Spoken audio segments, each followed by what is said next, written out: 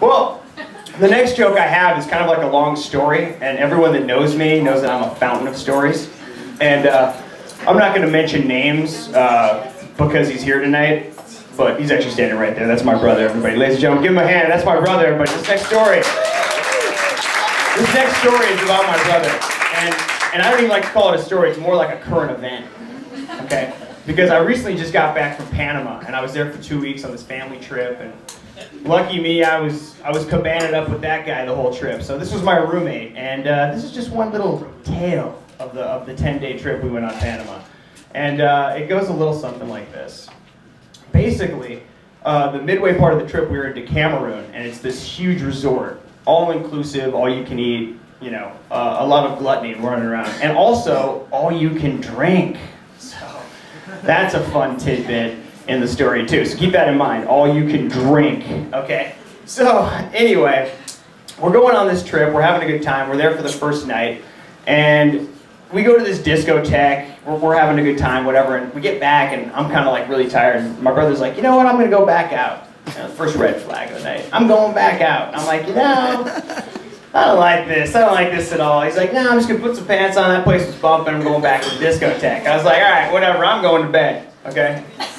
So, maybe a couple hours go by, I finally wake up to like a drunken Whiskey Dickens novel, which is my brother stumbling into the room like, just like knocking everything over. And it's like an open tiled room, but he's just finding shit to knock over. Just knocking whatever he can over, flipping lights on. I'm just like, go to bed, go to bed. Like just, you know, doing my come to, just like, go to bed, Jace, go to bed. He's like getting on his phone, Skyping with his girlfriend on his Wi-Fi, turning more lights on, he's in his underwear, just pacing around. Okay, so, make a long story short, I finally am like, oh, I'm asleep, this is amazing, just commentary.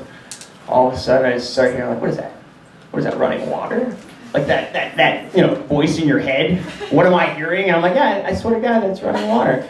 So I like, is that the AC leaking? Is the tub running? And I just look right up, and it's my brother taking a fucking leak all over the place, in the hotel room, pissing on everything, okay?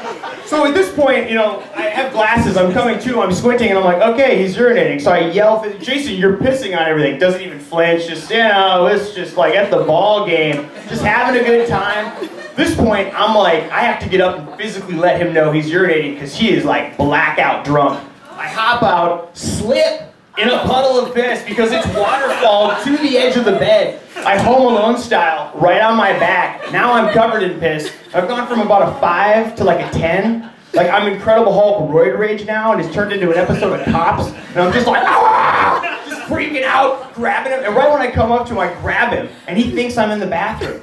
He's like, what are you doing in here? After yelling at him 10 minutes, he thinks I'm in the bathroom. And he's just like, no, no. I punch him to get him to stop, and then I have to throw him into the bed.